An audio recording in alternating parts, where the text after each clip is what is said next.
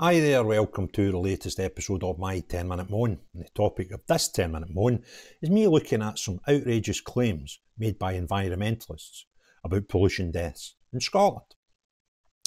Now, what happened about 3 days ago, end of last week, I done a video about this new campaign by environmentalists to get the Scottish local governments to start issuing fines to motorists idling their engines. And I've done a 10-minute moan about it, but there was one thing that's used by the environmentalists to substantiate their reasoning behind these fines. And it was a claim that 2,500 Scots die each year prematurely due to poor air pollution. And I thought, that's quite a lot. That's 200 people per month dying early because of air pollution. 50 a week. That just sounds like quite a lot. And where does this figure come from? So I started trying to find out where this figure came from. And I found these claims all over the place. And these places like the, what's this one called? NHSinform.scot, which is part of our NHS. They say in their website up to 2,700 deaths can be linked to outdoor air pollution in Scotland each year. Not early deaths. They've got a different way of spinning it.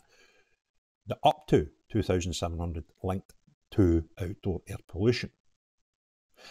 There's another one here claimed by Scottish Air Quality, another Quango, and they say up to, right, in the UK, outdoor air pollution is one of the greatest environmental risks to public health, with between 29 and 43,000 deaths a year attributed to long-term exposure in the UK. So that therefore is up to 2,700 of these deaths in Scotland. But where did these figures come from?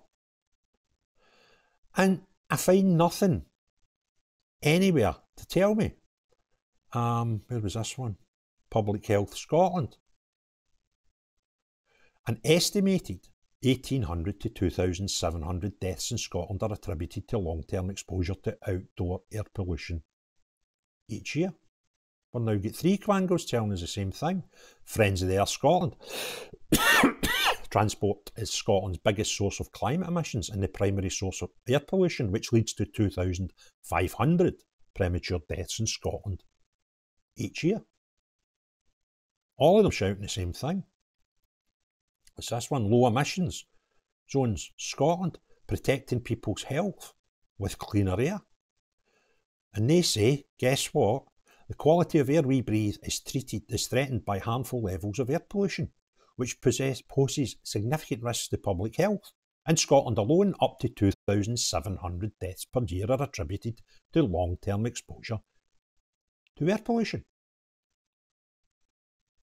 Another Quango. And the Royal College of Paediatrics and Child Health, they were having Clean Air Day. The World Health Organization has recently recommended that target pollution levels should be much lower than those we have in Scotland. And Health Protect Scotland, another Quango, estimates that approximately 1,700 annual premature deaths in Scotland can be attributed to air pollution. This is the Royal College of Paediatrics and Child Health telling us these figures as well. Then I go to the STV, who on the 20th of June 24 done an article, Doctors Issue Call to Tackle Air Pollution in Scotland on Clean Air Day. Approximately 1,700 annual premature deaths a year can be attributed to air pollution.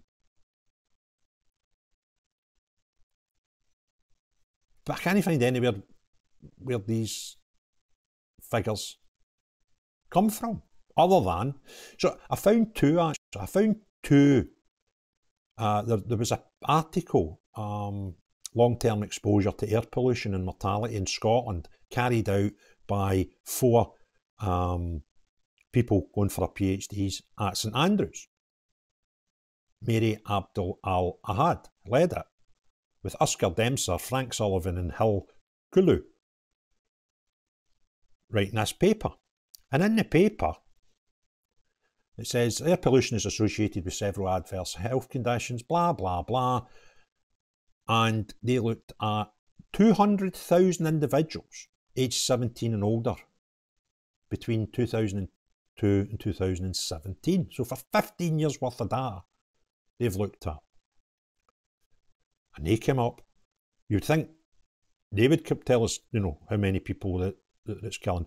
But they came up, if I can just get back to it, their conclusion is cracking. Where is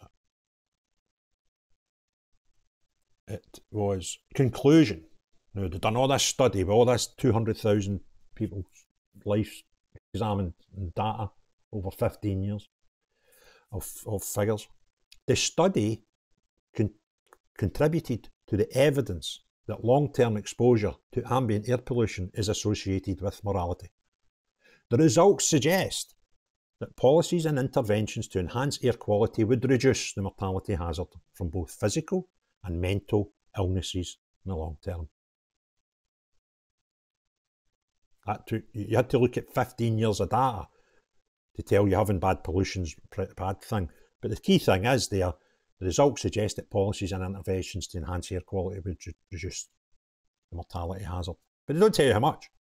So that's you know, 4 professionals looking at 15 years worth of data and can't come up with a figure. Our own Scottish government put out Cleaner Air for Scotland, an environmental report. This was on the 30th of October 2020, 4 years ago. And on it, it says air that we breathe is fundamental human life, quality environment, blah, blah, blah, blah, blah. And tells you that, and here's the thing, I'm going to put this up here actually. There's a graph that shows you the emission, all these bad things in the air, and how they've dramatically dropped since 1995. And the biggest factor, and I should know about this because I was in the motor trade at the time, is when we done away with selling leaded petrol. The emissions, every single one of them decimated. And they've continued to go down in a southerly trajectory every year. But we have to do more. We in the UK have to do more, while China build new coal plants and furnaces, etc. every week, adding. So what they're adding in pollution, we've took a big dip, right? We can't have another big double dip because we've only got that much to get to zero. So we went from there to here. We can only move that much if we turned off all our cars, right? Anyway, these Scottish figures were telling us, there was a bit that was in this, about the deaths. But these figures were, now, in 2006, this is the Scottish Government, the levels of PM 2.5, it's one of the particulars particles, was associated with an estimated equivalent number of attributable deaths across Scotland of 1,700. This is in 2016. We're 8 years for then, and we're telling people it's more, right? This is a decrease compared to the estimation of 2,000 in 2010. So between 2010 and 2016, we managed to take 15% reduction from 2000 down to 17. So in the next 6 years, if we'd done another, that would be another 340, we'd be down to about 1,400. That would take us up to 2022. But what these specialists are telling you is it's actually double that. They're telling you figures as high as 2,700. Even the highest figure I can find in Scottish government paperwork is 2,000, but that was 14 years ago, and it has been reducing. But these crackpots, where they get these, they're just pulling a figure out of thin air and going, here's a big scary figure, stop driving your cars. That's basically what's going on here. And I've kind of had enough of it. We are de-industrialising our whole nation. And when I say that, I talk about the United Kingdom. Chasing this fallacy and these figures that are dreamt up, and evidently lies when you consider that we were at 2,000 years ago, and we're now, you know, we would be a damn sight better because with a 30%, sorry, a 15% improvement over a 6-year window going into 2016. In 2016, It was estimated 1,700. Our pollution's not got worse in the 8 years since then. Pollution will get better. But these crackpots will tell you that the deaths are higher. And the only thing I can think of is, in terms, and this is again on the Scottish Government website, in terms of indoor air pollution, sorry, that was indoor. But what they're basically suggesting is the World Health Organization put a figure on it at some time ago for Europe. So if you take UK's share of that and the Scottish share of the UK number, it could be all these high numbers. But these are figures, guesstimates by the World Health Organization. And what's happening here is the public are, no, pollution's bad, right? Let's just put that out there, right? Nobody's disputing pollution is a bad thing, right? But to get it to zero is ridiculous. And to get it to zero means we have no industry. Well, we're on the other side of the world. China, India, keep building factories, keep building power plants, keep building, opening coal. They're actually opening new coal mines when we're shutting ours, right? We don't have a steel furnace in the United Kingdom now. Do you know why? We're trying to get an eco-friendly version. Go and tell that to the Chinese that are building 200 of them a month, right? It just beggars belief. And we are getting driven by scaremongers with made up figures. And we're buying into it. We buy into it all the time. So yes, let's try and be as eco-friendly as we can, but stop the nonsense. Stop the lies and stop this zero emissions at all costs, because it's impractical and it's actually, we need CO2 in the atmosphere. Or see the green things out there called trees, grass, bushes, plants. They die. They need CO2 in the atmosphere or they burn out. That's true. And we're about 0.5% away from affecting those green things out my window. It's madness.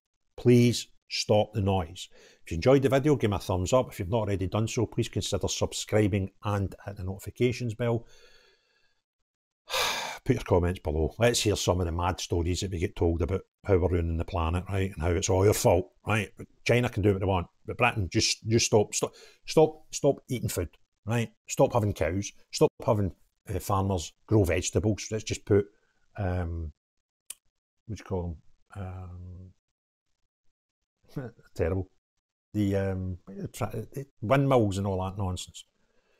Big fields of solar power panels, right? That's what they want us to do. It's madness. Anyway, most important of all, as long as you're not one of these crackpots who's telling us lies and with a wee environmental badge on, not you, but everyone else, have a great day. Cheerio, bye now.